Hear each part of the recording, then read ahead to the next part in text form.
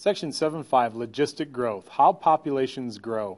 In Section 7.4 we showed that when the rate of change of a population is directly proportional to the size of the population grows exponentially.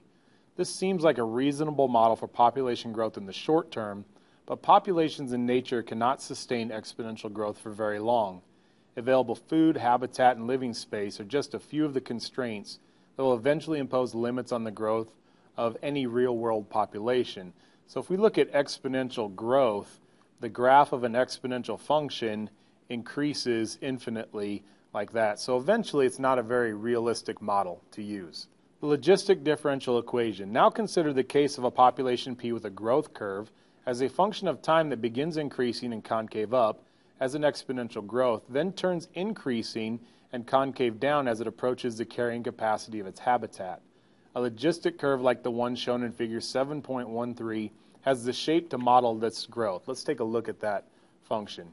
So it starts out as an exponential growth, but instead of going up like that forever and being somewhat unrealistic, this one is going to level out and eventually reach a limit, which will be the carrying capacity or the maximum population the habitat can sustain. We have seen that the exponential growth at the beginning can be modeled by the differential equation, dp over dt equals kp. That's the exponential growth model. If we want the growth rate to approach zero as p approaches a maximal carrying capacity, m, we can introduce a limiting factor of m minus p, where we have the maximum capacity, and once the population reaches that maximum capacity, this factor ends up being zero. So imagine if we had 100 as the maximum, and we're minusing 100, which would be the population, then this piece right here would be zero, and the population wouldn't increase anymore. So the logistic differential equation is dp dt equals kp, but then times the limiting factor, which is m minus p. This is the logistic differential equation. Before we find its general solution, let us see how much we can learn about logistic growth just by studying the differential equation itself. Example 4, the growth rate of a population P of bears in a newly established wildlife preserve is modeled by the differential equation, dp over dt equals 0.008 p times 100 minus p, where t is measured in years. What is the carrying capacity for bears in this wildlife preserve? Well, it happens to be 100 bears. What is the bear population when the population is growing the fastest? The population grows the fastest when the population is half the carrying capacity. So what is the bear population when the population growing the fastest? 50 bears. What is the rate of change of the population when it is growing the fastest? Well, the rate, dp dt, is growing the fastest. We have 0.008 when the population is 50. So we have 100 minus 50 here. Let's see, we have 50 times 0.008, that is going to be 0.4. So 0.4 times 50 is equal to 20 bears, and we could have per time per year. Example 5, tracking a moose population. In 1985 and 1987, the Michigan Department of Natural Resources airlifted 61 moose from Algonquin Park, Ontario to Marquette County in the Upper Peninsula. It was originally hoped that the population P would reach carrying capacity in about 25 years with a growth rate of dp over dt equals 0.003 p times 1,000 minus p. So the carrying capacity of the area is figured to be about 1,000. According to the model, what is the carrying capacity? 1,000, what is this? This is moose. With a calculator, generate a slope field. Let's skip that. Letter C, solve the differential equation with the initial condition P of 0 equals 61 and show that it conforms to the slope field. So we have, let's go with, we need to get the P's over with dP. So we have 1 over P times 1,000 minus P dP equals 0.0003 dt. And we're going to integrate both sides, so we need partial fractions. We have A over P plus B over 1,000 minus P. So 1 equals A times 1,000 minus P plus B times P. So if we let P equal 1,000, Then we'll have 1 equals 1,000b, so b equals 0.001, 10 thousandths. Then if we let p equal, let's say 0, that's equal to, what you get is you get 1 equals 1,000a. So a is 0.001 as well. Well, now this integral becomes the integral of, what do we have? 0.001 over p plus 0.001 over 1,000 minus p.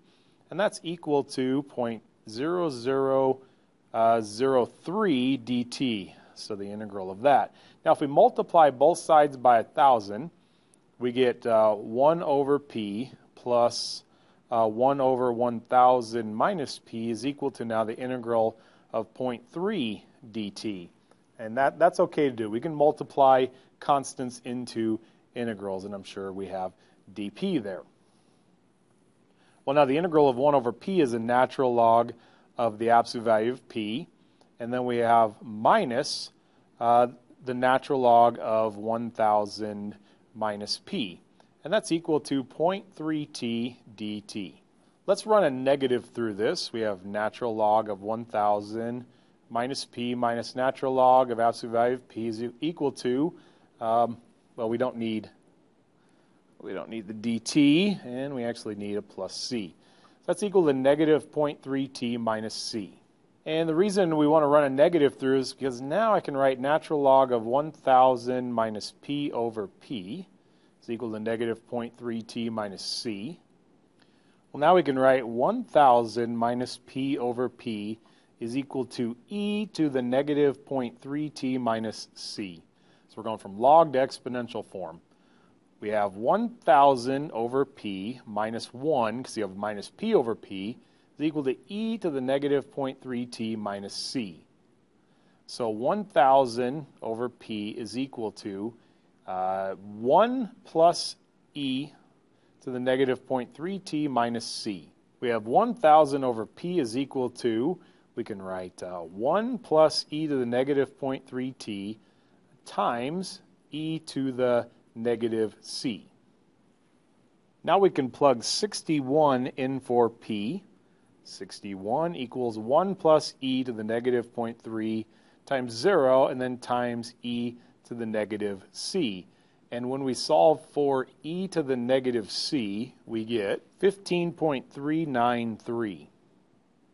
I need a little bit more room here, so we have 1,000 over 61 is equal to 1 plus e to the negative 0.3 t, and then times 15.393. So let's rewrite that. 1,000 not over 61, but we're putting this back where we have the p. That's equal to 1 plus 15.393 e to the negative 0.3t. Now these two can trade places. So the original equation is p equals 1,000 over 1 plus 15.393 e to the negative 0.3t. Logistic growth models. We could solve many more logistic differential equations and the algebra would look the same every time. In fact, it is almost as simple to solve the equation using letters for all the constants, thereby arriving at a general formula. In exercise 35, we will ask you to verify the result in the box below. The general logistic formula.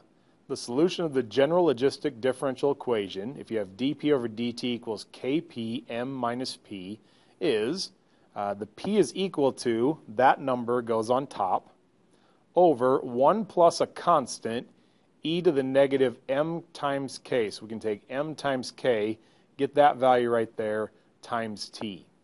Where a is a constant determined by an appropriate initial condition. So we can get a using that initial condition, using the 61 and the 0. The carrying capacity m and the growth constant k are positive constants.